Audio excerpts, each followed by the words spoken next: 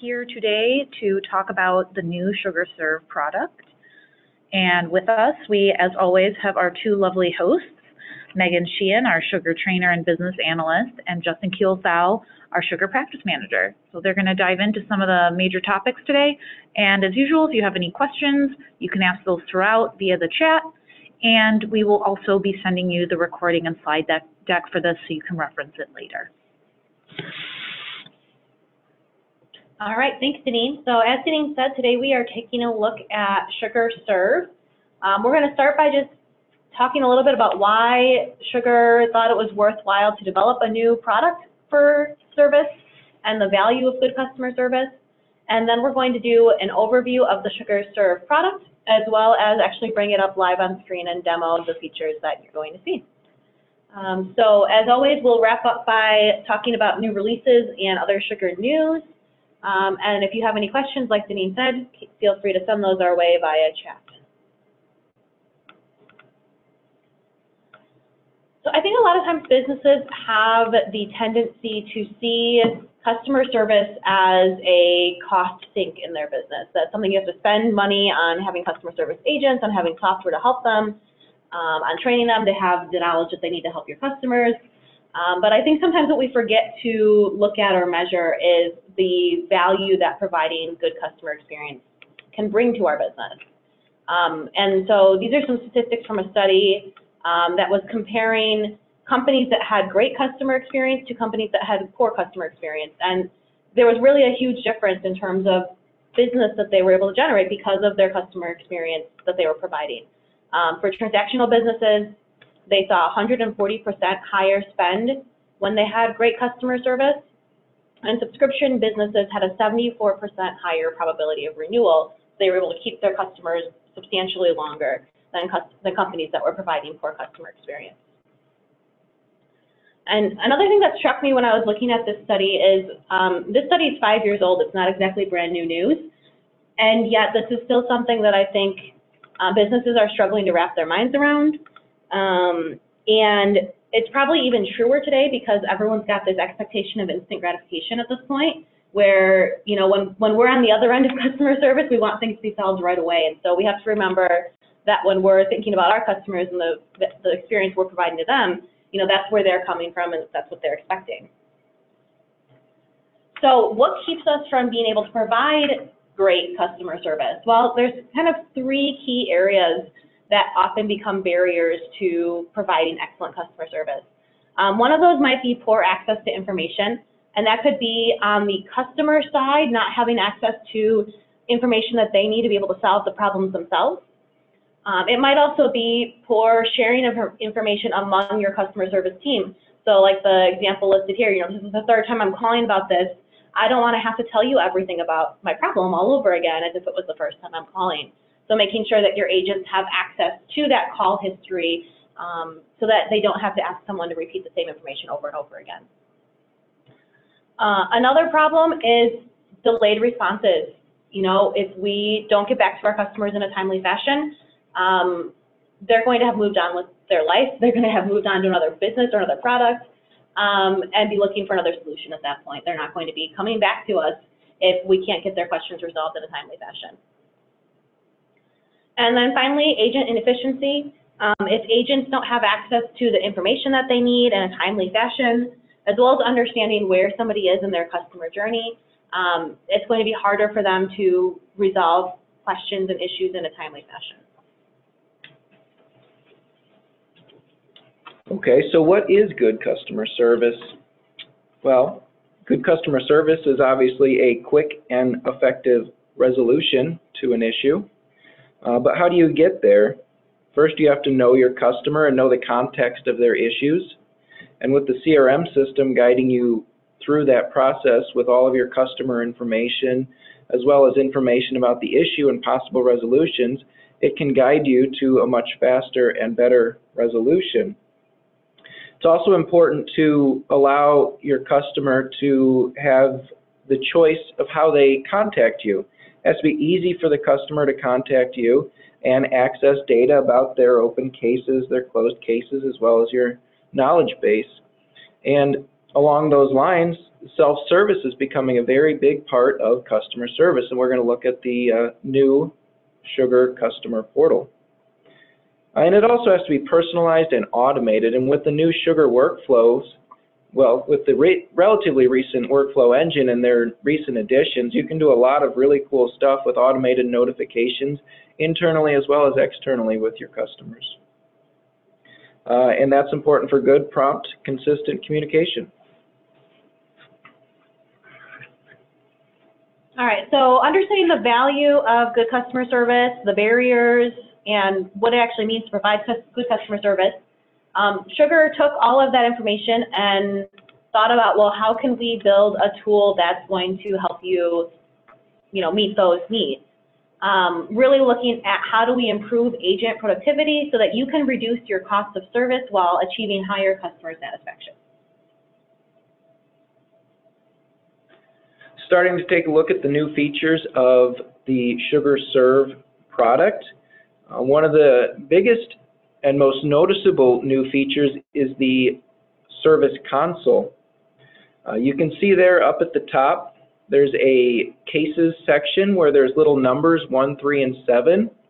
That gives you a group of when the follow-up date is for your cases. So you can see what's due within 24 hours or due later than 24 hours or what's past due. And then the list view itself below that is a prioritized list of cases ordered by the follow-up dates. And follow-up dates can be set by users or set by Sugar BPMs, which can be programmed to look at your business hours, your holidays, your service level agreements, to make sure all of those rules are being followed for when you need to follow up on your cases. And then I'm going to demo this later, but something that's really cool from here that I like is the row actions, this little drop down on the left of the number, the case number. You get 3 different options. You can edit in a new tab. I use this if I quickly want to edit a lot of fields on that case. It'll open the case in a new tab directly to the edit screen. I can copy a record URL, and I would use this for copying a link to a case and pasting the link into chat with another resource so they can quickly get to the case I'm looking at. Or just opening the case in a new tab, not in the edit view. I'd like to use this if I needed to open the case to relate a new bug or contact with the case via the case subpanels, or if I wanted to view the case details screen dashlets that we'll look at a little later. Such as a dashlet that automatically searches the knowledge base based on information from the case being viewed.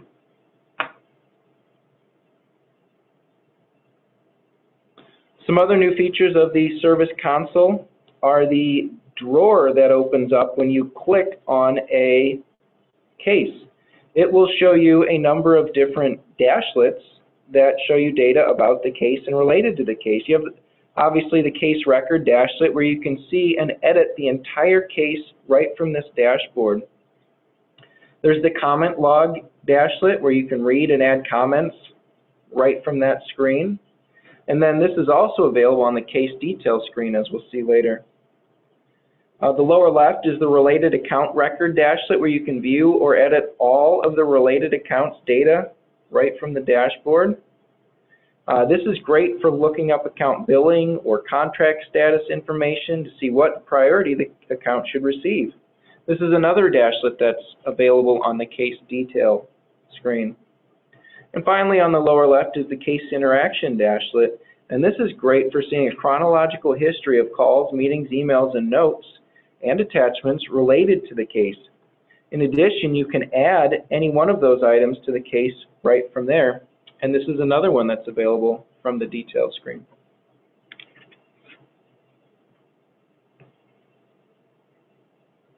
Moving right along, if you're jumping into the Sugar module, there's a new case tile view. Instead of the list view, you can view your cases in a Kanban style view. You can drag and drop your case cards from new to assigned to quickly move around the case status.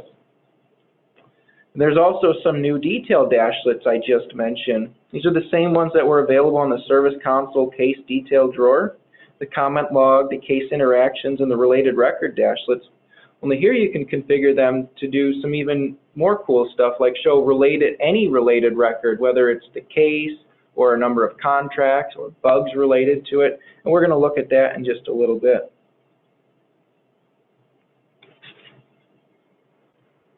Business Centers is a new module that Sugar has built to allow you to manage work hours, time zones, and holidays, so that when you're setting those rules that Justin was mentioning for follow-up periods, those rules can be smart enough to understand that, for example, if a case gets opened at 5 o'clock on Friday, well, you don't need to follow up by Saturday, even if you have an 8-hour follow-up response time. You need to follow up by the end of the day on Monday.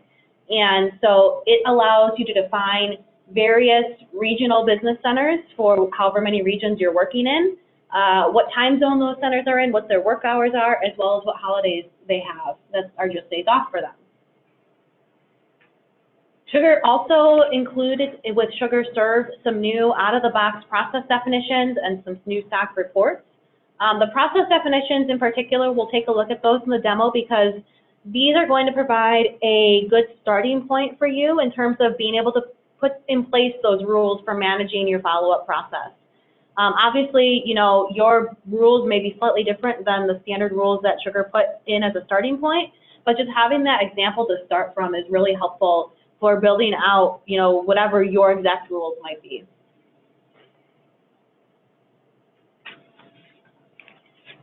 And then finally, as I believe Justin mentioned earlier, Sugar has redesigned the self-service portal so that you have a new updated look and feel that's much more modern than their old portal. They've redesigned the sign-up process so that it creates a contact in your CRM, so it kind of takes out some of the extra work that people were doing where you had to convert a lead first in order to give someone access to the portal. They've added in knowledge-based searching before creating a case so that you're deflecting cases. If it's something where the user can quickly answer their own question, they don't even have to reach out to your support team and create a case at all. New configurability, including which modules are displayed in the navigation bar, managing the layouts, managing logos, as well as adding a password reset link so that people can reset their own passwords, which is really good to not have to pester your team for little things like that.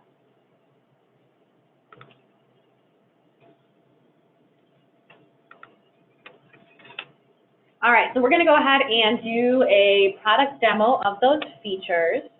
Pass the control over to Justin here so he can demo his piece.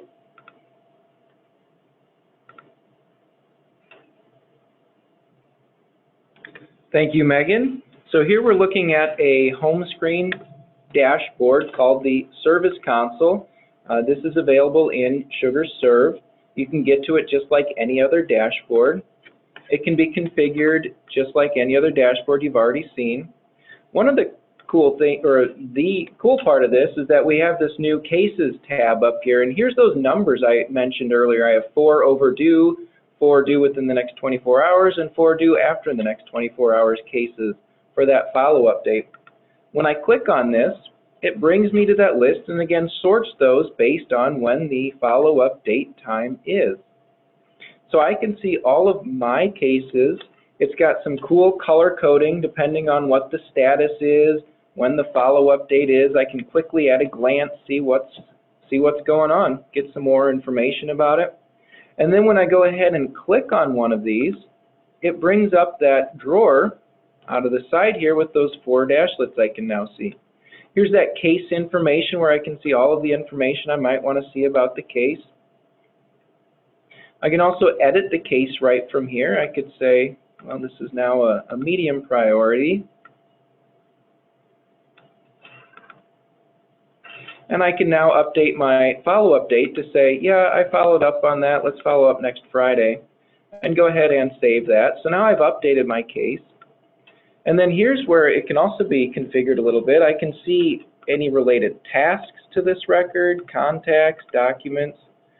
So some pretty cool information you can see here.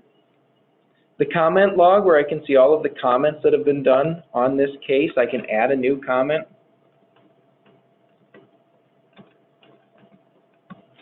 Where I can tell people what I did, my status over here changed. all that good stuff. And then the account information down here where I can edit my account if I want to.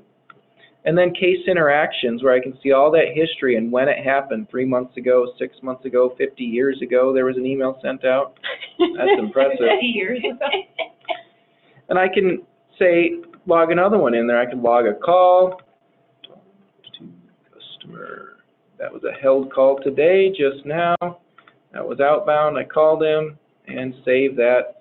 And now I've managed this whole case process without even leaving my service console. And I can simply jump to the next one, because this is now due in 8 days, and open up the next case and work through that. If I did want to jump to the cases list view, I can do that, of course, by clicking on it here in the navigation bar. And I could view it in my tile view by clicking this button here. And here I've got it already filtered to my open cases because it's remembering what the last filter I had used was. So I could say, well, these aren't new, they're pending input, or this one's assigned. So I can just drag and drop those to update their status. And finally, if I open up a case, you'll notice I have my same intelligence panel over here on the right, but I can add those same custom dashlets here. For example, here I have my comment log where I talk to the customer. I need to revisit next Friday, an interaction. I see there was a call held 12 minutes ago. I'm getting all of that information without having to look down here in the detail screen or scrolling down to my separate call, task, email, meeting, note, dashlets down here. And finally, here's that customizable dash so that I can see all of the related account information, and I can also see any bugs that are related to it in here, because that's the way I configured it. I wanted to see any related bugs, so I can see those here.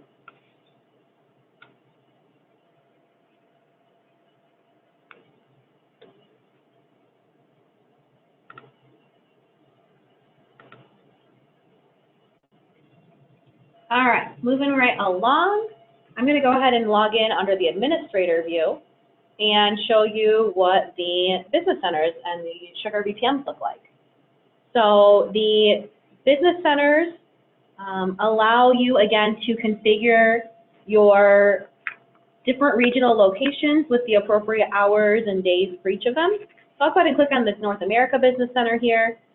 You can see the time zone that this has been set to, and then for each day of the week, whether or not the business, or this business center, I should say, is open on those days, and if so, what are the business hours? So that way, if something comes in, you know, at 5 o'clock on Friday, it knows that's the close of business, and it should really start the counter up again, or the timer up again at 8 a.m. Monday morning. If I scroll down a little bit, we're also going to see business center holidays here. So that's going to, again, allow you to enter those days off, and those, you know, even if it's on a work day, obviously we don't want to count those as business hours. So you can track which holidays are applicable in each of your different regions.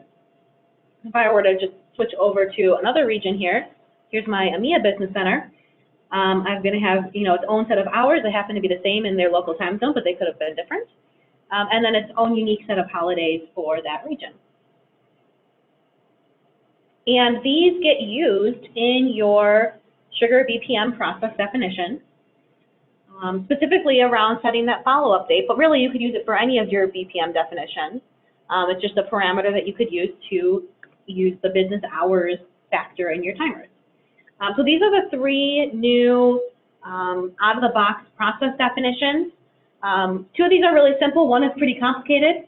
One of these is just making sure that you notify customers if the status of their case changes.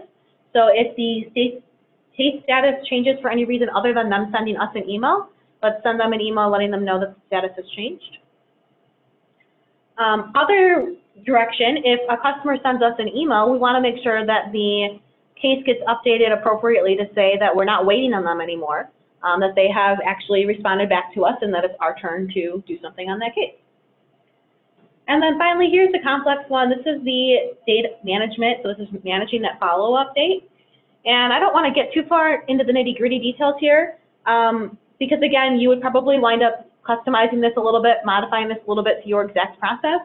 But some of the key factors going on here is, first of all, potentially having a different first response time versus a follow-up response time. So the new case branch has its own SLA process to track how quickly you need to make that first initial response to somebody. And then once you've done that initial response, we go into this giant loop where we have a certain period of time to respond, and then probably we have to wait for them to get back to us. And so we're waiting for that to happen. We're following up with them after a certain period of time if they don't get back to us to say, hey, we haven't heard from you, we're going to auto-close your case after X days. Or if it is waiting on us, then every time they respond back to us, we need to reset the clock and say, okay, we've got to get back to them within X hours again now. And so all of this date management or clock management feeds into that view that Justin was showing you in order to prioritize the cases so that list is being sorted with the ones that I need to follow up with next at the top of the list. And then finally, I've got the customer portal opened up here. So this is the login screen. This allows you to sign in, obviously, if you already have a portal account, which I do, but before I do that, if I've forgotten my password, I can come in here and put my username in to get an email with a forgot password link. If I was using the portal for the first time, I can come in here and I can sign up. It's going to ask me for a variety of information about who I am and where I work. And then it's not going to automatically grant me access, at least by default. Most businesses want to have someone reviewing that information, making sure that it's appropriately filled out, that the contact's linked to the right account before giving them access to any data in the portal, just to kind of make sure you're not accidentally, giving someone access to customer information that doesn't actually work at that business, for example. Once that's done, then the user would log in with the username and password that they've set up. So let me go ahead and log in as Justin here. Yep, maybe. There we go. And once I log in, I'm going to see the new home page. So this has a couple of different dashlets on it to help me focus in on the things that I'm most likely going to want to see at this point. So first of all, I might have a question or an issue, and that's front and center right at the top of the page. I'm going to come back to that in a minute. But if it's not that I'm coming in because I have a question, maybe it's because I have an open case and I want to see what the status is or to provide more information about a question or an issue that I'm having. And so I've got a list right here of all of my open cases. Maybe something just got resolved and I need to go back and look at the notes on that. So those are also right here, right on my homepage. Or maybe I want to kind of browse and find the answer to something rather than just typing a question in. I could do that through the knowledge base categories over here. If I do have an issue or a question, maybe I want to open a case about something that I'm struggling with, I can start typing my question in here. And as I'm typing, it is searching against the knowledge base articles that are shared in the portal and immediately directing me to relevant information that might help me solve the problem. Now, that may or may not give me the information that I need. And if I don't find what I'm looking for, then I can go ahead and create a new case. So I always have the option of not being able to find the answer myself, or I still want to ask for more help. I can go ahead and I can do that. All of the layouts in the portal are configurable, just like all of the rest of your Sugar layouts, through your administrator tool. So you can decide what information you're asking your customers for. Do you want to ask them the case priority or not? Do you want to ask them to do any categorization or not? That's up to you to decide. And they can go ahead and they can get their case entered. That will immediately push that case into Sugar and start following all of those assignment and SLA rules. Make sure that we follow up on that in appropriate time frame. I can also, as the portal user, just go into any particular module through the navigation bar, and this is going to take me to a standard Sugar view, which means I've got the ability to use functionality like some filters, so I can see just my open cases or all of my cases, as well as the ability to preview from here. So if I want to see more information without fully clicking in, I can do that. If I do click into a case, I can go ahead and add a note to that case. That does include attaching a file if I've got a screenshot or a picture or something that I need to send as part of that case report. And similarly, if I went to the knowledge base, I can find all of the different knowledge base information that's here. I can search, I can filter, and find what I'm looking for that way. One last thing that I want to make sure I didn't forget to show you, I almost did, that's why I wrote it down, is that users can come in here and edit their profile information, and that actually allows them to update the data that's stored on their contact record in Sugar. So maybe I didn't initially have a phone number for Justin, or it's not the correct phone number. He can actually come in here and say, actually, you know, I'm at extension 55 or whatever, and update that, and that's going to save back to the contact record in Sugar. So that's an easy way to make sure that you're collecting better information about your contact, is allowing them to just simply edit and update that information as appropriate.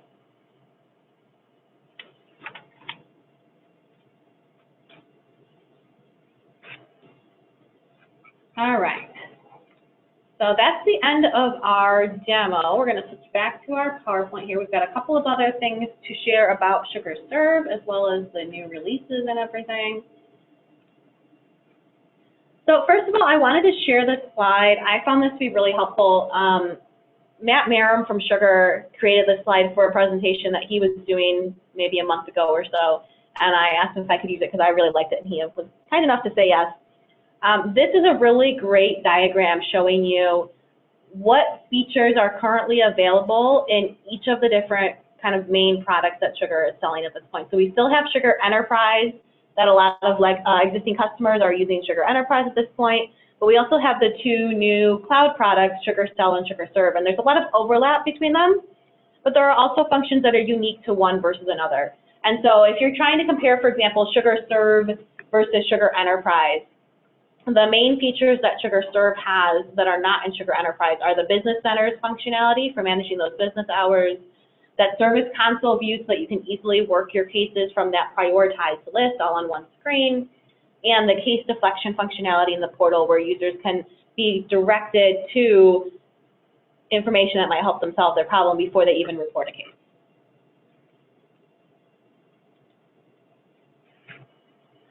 And then just a quick reminder, we've gone through this in our last couple of user groups, but I know this is a pretty major change. So SugarServe is part of Sugar's new cloud product family with Sell and Market. It is only available in Sugar's cloud, so on-premise customers do not have access to SugarServe. Sugar Enterprise and Sugar Pro continue to be available on-premise. The pricing for these new products, SugarSell and SugarServe, is $80 per user per month. If you wanted to get SugarSell and then add that person to Serve, it's only additional $25 for a total of $105 per user per month. If you're an existing customer, they'll work with you on your pricing to not drastically increase it on you if you wanted to move to Sell and or Serve. I think we did our last user group covered that quite a bit, and you can reach out to us, your account manager, Megan Dries, and work through that pricing if you wanted to figure out exact pricing for your situation. All right, that wraps up all of our information about SugarServe, unless we have any questions that come up. So we're going to go ahead and talk about news and new releases. Right. First, Sugar has introduced two new products that I'm very excited about. Sugar Connect is the new Outlook integration product. It works on both Office 365, Outlook, Outlook for Mac, as well as the web-based Outlook client and the Google Gmail suite. With Sugar Connect, you can see all of the data within your CRM system. You can search for records. You can archive emails. You can edit your records. You can create new records, all within your email client. It has server-side calendar and contact syncing, and it has a really neat scheduling assistant where you can send out a link to your free busy calendar and people can select a time and schedule a meeting with you. It's kind of like a product Calendly a lot of people are using. So I'm pretty excited about Sugar Connect. We have it internally. I'm using it right now. I like it. The free Outlook plugin does still exist, and they're not planning to get rid of it, so that is still an option as well.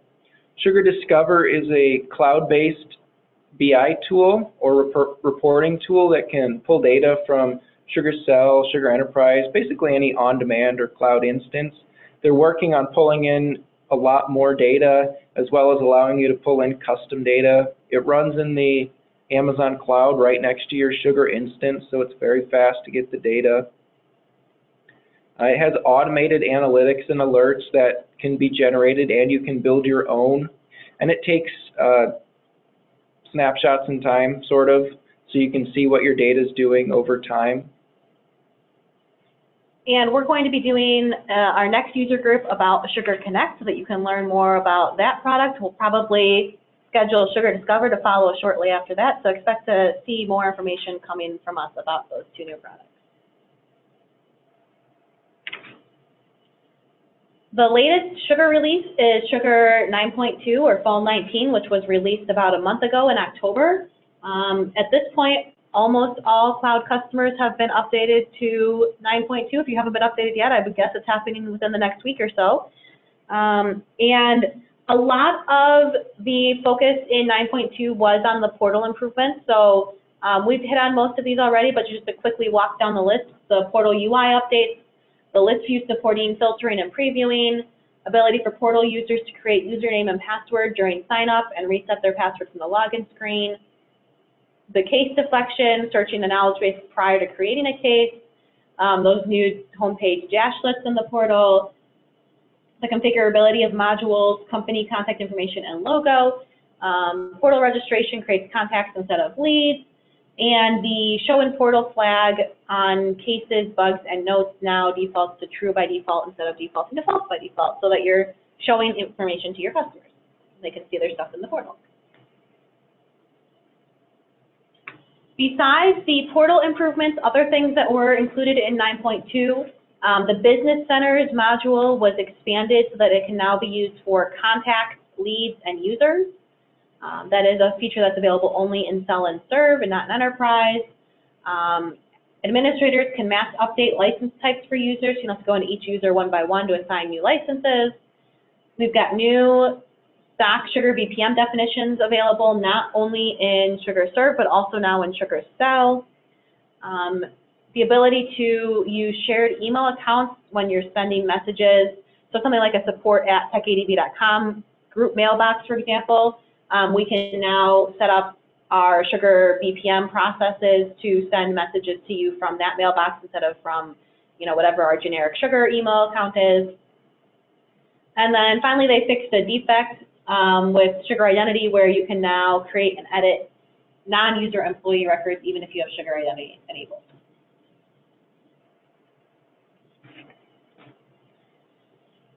Besides the Sugar 9.2 release, Sugar did have on October 1st a security patch for on-premise installations.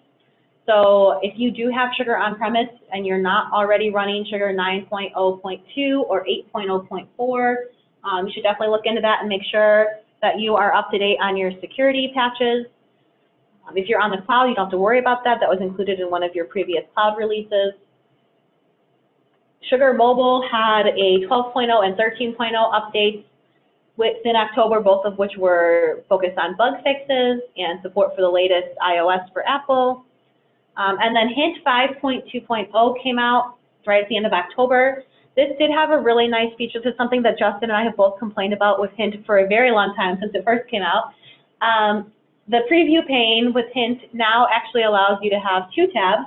So you still have the Hint view that you've had all along, but also you have the option to switch to just the standard Sugar preview view so that you can also see your record details. So thank you, Sugar, for finally making a way for us to do that. All right, so we won't see you again until 2020. That will be January 22nd. And as Megan mentioned, during that user group, we're going to be talking about Sugar Connect. I will send the registration link for that when I send the follow-up email for this, so keep an eye out for that. In the meantime, if there's any questions, I think you guys handled the information quite well, so maybe you covered everything pretty good for everybody, but obviously, I have no questions. Yeah. If anything comes up, you can always reach out to us, but you should be getting that follow-up email from me by tomorrow. And since we won't see you, everyone enjoy your holiday season and New Year's, and we'll see you in 2020.